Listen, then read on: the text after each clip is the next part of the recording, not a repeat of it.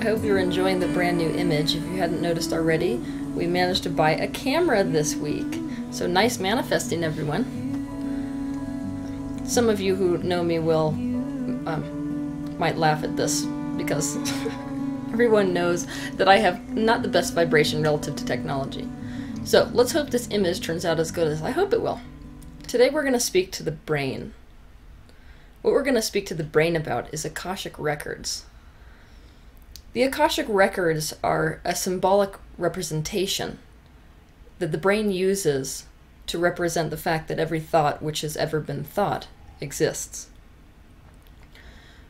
The Akashic Record is the collective consciousness. It has been referred to as the mind of God, which as such happens to contain the information or the energetic vibration of every thought which has ever been thought in any and all universes that have ever been since the first division of oneness or source. It also contains a bit of future. What I mean by it contains a bit of future is, from where you stand right now, you have paths of probability which extend past your lifetime. The future is always a vibrational match to the present. And so if you change a thought in the present, the future paths change. So what exists in the Akashic Record relative to the future is just probabilities which stem from your current vibration right where you stand in your life at this very moment. When we in human consciousness often think of this storage of thoughts, we associate it with a library because that is what we, in our human lifespans, see as a collection of information. So often when people visit these nonlinear dimensions, the experience of being there is being pulled into linear understanding. So that which is nonlinear is being formatted in a linear way by the brain when you come back into third-dimensional reality. So it's a linear understanding upon re-entry into third-dimensional consciousness, and the entire experience is interpreted as sorting through records, or images, so an image library of sorts. As some of you may have noticed, you can't get experts in any field to agree. I'm going to do a video on this later, what to do when no one can agree, but I'm going to present to you some information which has never before been said about the Akashic Records, because I'm not one of those who agrees with many of the experts as far as the Akashic Records and the relation to interdimensionality is concerned. Conceptualizing of dimensions is something that the brain is concerned with. It's not something that the spirit is concerned with. But for the sake of the brain and explaining Akashic Records, it's behoove us to go into the understanding of dimensions. As I've said before, dimensions are divided in terms of vibration. They're not a spatial concept. It's our brain which is meant to deal with space and time, meant to format wave function into space and time, that is really telling us that their dimensions are existing anywhere other than in the now. In reality, all dimensions exist on top of one another, in the same space. They're just different vibrations overlapped one on the other. So you are existing on all dimensions at all times. In my opinion, the Akashic Records don't represent one dimension. That's what many people say. There's usually a consensus that the Akashic Records exist on the fifth dimensional, or this kind of thing. But I don't think information is stored on one dimension or another dimension. So the way that it really works is that information is stored on the dimension which it corresponds to. So you could think of the entire Akashic Record as a giant library, and let's say this library is source. Even though right now, as you're thinking about a library, you're probably thinking about a building. That's because the brain can't understand the concept of no beginning and no end, and it can't understand the concept of no borders. But if we're going to talk about the Akashic Records appropriately, we've got to give the brain something to latch onto. So let's call source the library. That's the ultimate dimension. All the dimensions within this library could be seen as different levels within a library, just like when you go to a library, there's floor 1, floor 2, floor 3. The different dimensions could be seen as these levels in the library. And there's different information relative to each level. So, each successive floor in this library is more expansive than the floor below it. So each successive floor contains all the information in the floors below it, including new information relative to the expansion, or the expansive totality of unity consciousness. Accessing the Akashic Records has to do with you increasing your vibratory rate so as to be a match to one floor, and then the next floor, and then the next floor, and so on. Alright, I'm going to give you an example. In the fourth dimension, which is the one just outside the third dimension, we have access to every thought which has ever been thought relative to this single lifetime, from your birth to your death. It also contains your thought form, which is basically the energetic self-concept you have of you, which is why when you get out of body in the fourth dimension, you will experience your energy body, which is an energy duplicate. It is an energetic duplicate of the third dimension, but it contains, the fourth dimension contains, every thought which has ever been thought relative to your one lifespan. This third dimension is moment to moment. So even though our brains can conceptualize of the fourth dimension, that's why we have any concept of time. But the third dimensional reality is a moment-to-moment reality, meaning that all that exists is now, and now, and now. In the fifth dimension, every possible timeline from the single point that you've chosen for your third dimensional life exists. The symbology I like to explain with this is, if any of you have seen the movie Sliding Doors, in the movie the woman experienced missing a train.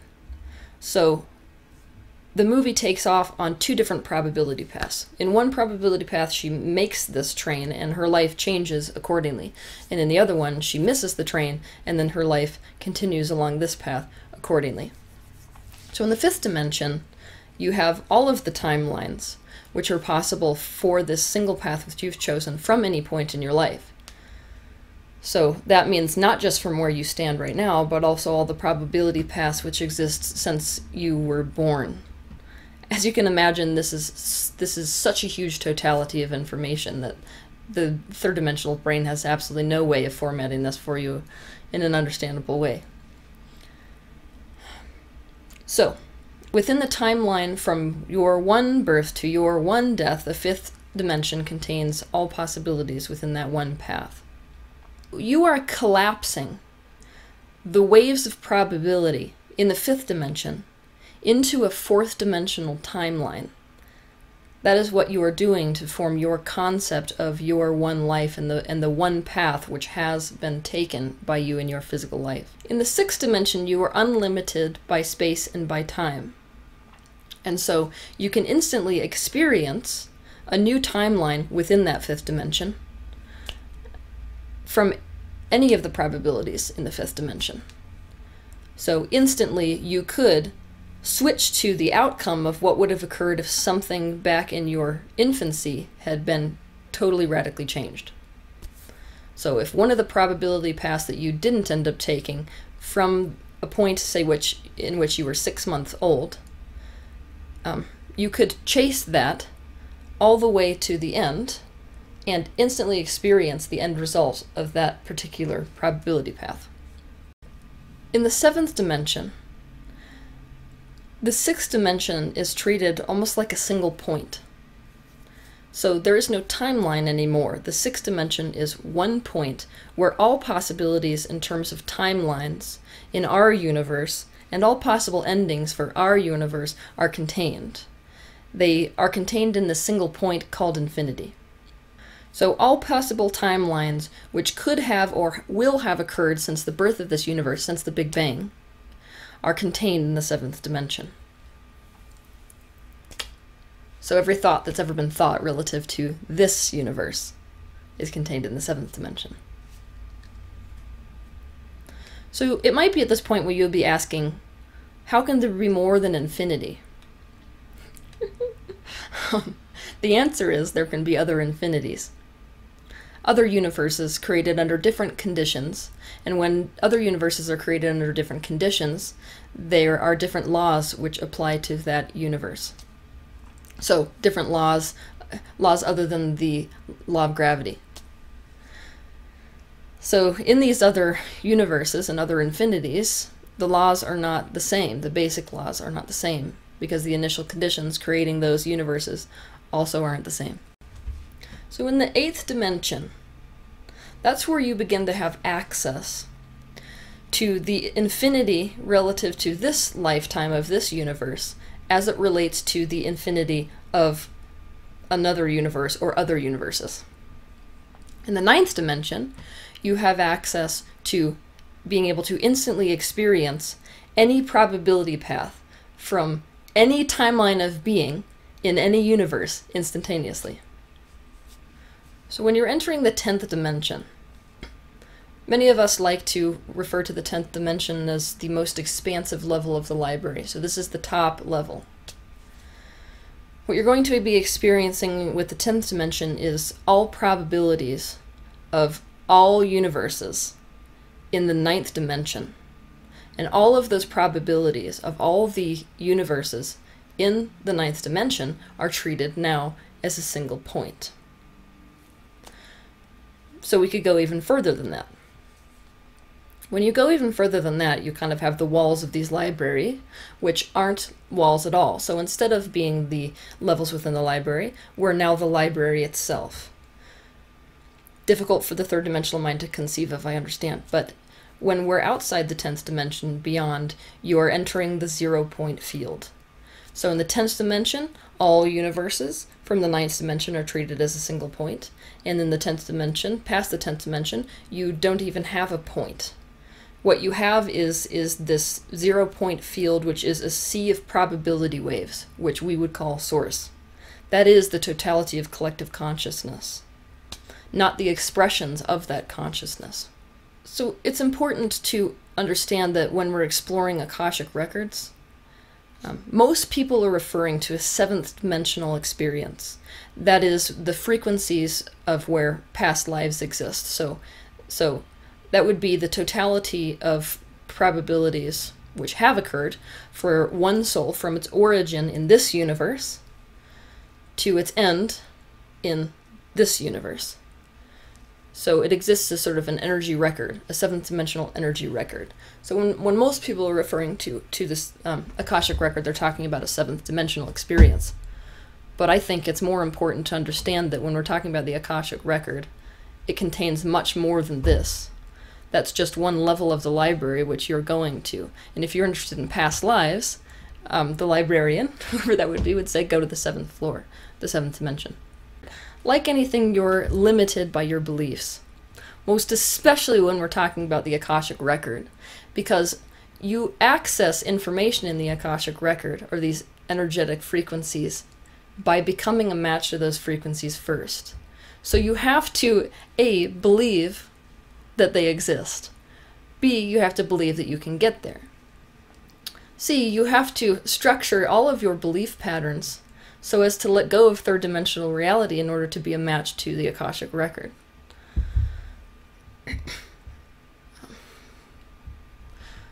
So this is the same way as saying you're limited not only by your beliefs when it comes to experiencing the Akashic records, but you're also limited relative to your beliefs according to what information you draw out of or are a match to in the Akashic records. So those people who raise their frequencies higher and higher are a match to higher levels of the library. All of this being said, any of you can access the Akashic records.